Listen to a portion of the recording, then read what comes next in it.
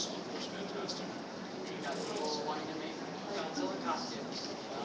But this just reminds me of this is where I show how old I am. Back in the 70s, there was a magazine called Cinemagic.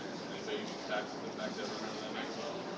Uh, Go online if you can find it, because they scanned every issue. Cinemagic was very good about showing you how to do exactly what these guys are doing.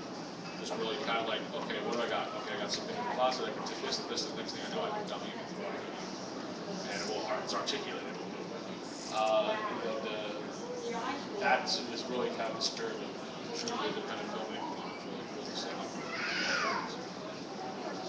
I wanted to ask you both your opinions on this. With the advent of CGI basically becoming the norm for most movies that like Pacific Rim, do you think there'll be a time where costumes in films will be suit acting will be extinct completely? I hope not. It depends on what side of the bed I wake up on, how grumpy I am about the state of it. Uh, I think right now there's enough people out there who enjoy the practical, and even Guillermo del Toro.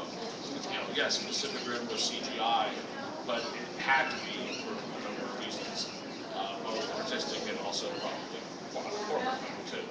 Um, I think where we are at risk of losing it, which is why we always should tell people how practical is better, um, is that you're dealing with a generation of filmmakers now like Adam Green or Edgar Wright, who still grew up with practical effects in the 80s, like Gremlins and the thing. I think as we get new generations of filmmakers who move up much more on a CG diet, that's going to be their go-to. That's what how they know to make films. And there's nothing wrong with it.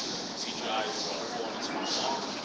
And obviously the best way to go is to get a mix of the two, to really hide the magic tricks. Um, I'm concerned that more as we go forward that we're not going to, people are going to go back and look at the older films and realize the charm of it, realize that, and also realize the ability that there is in practical. Um, so, like I said, depending on what side of the bed I woke up. Today I woke up on that side of the bed. You ask me tomorrow, nah, probably never gonna do it. Yeah, I mean, I've noticed a nice marriage of the two recently. Hellboy, for example, Abe Sapien, the blinking of the eyelids, that was CGI. And there's also in Hellboy Samael that I've described it that if you've seen the movie.